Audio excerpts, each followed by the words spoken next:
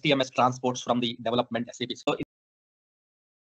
So in the above system, how we are performing the STMS transports from the development SAP system to quality through production, how we are moving.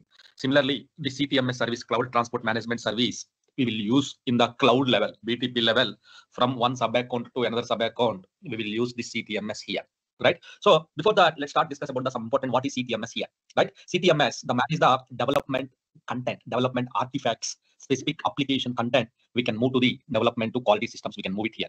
That's possible. CTMS is possible here, right? So then, so it's a manage the software deliverables between accounts of different accounts of different environments also, like Cloud Foundry to above to Neo to some Kima. So one region to another region. So we can manage the software deliverables between the accounts, right, by transporting the various across runtime here. This includes the application specific content as well here.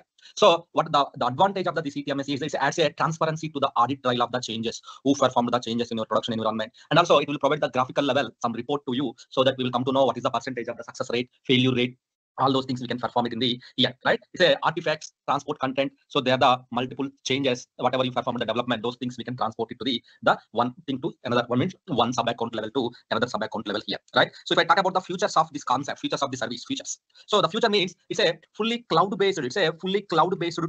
It's a fully cloud. People are joining very late. Even after 2 minutes, I started. After 5 minutes, also people are joining. So that's fine. It's a fully cloud-based tool. It will handle the transports without need an on-premise, any system, any additional tool, any third-party, any additional infrastructure tool. Just using the BTP URL, we can do the transports. That's why it's a fully cloud-based tool. There is no dependency on the on-prem systems, additional infrastructure, any third-party services or anything here. And also, it's a controlling, maybe I can say like here, better control of changes here, Why? Because by enabling the seed transport management, we can add better control of the changes through the production environment, production cloud environments. We can plan it here, like one single place.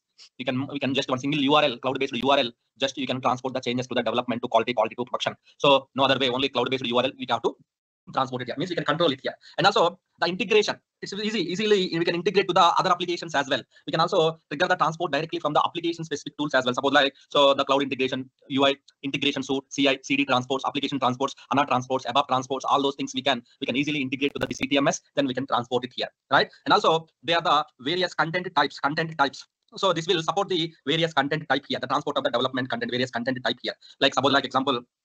So multi-target application, what are the supported content type using the CTMS, what we can transport it here, right? So various content, it means what content. One is the, so multi-MTAR files, normal we will call it as the MTA files or MTAR files, multi-target application. So yesterday, different spaces, between the different spaces, different sub-accounts, yesterday using the business application studio, we have developed the one custom application using the BAS. The extension of the file name is called the MTARs, like multi-target application file we have developed yesterday, right?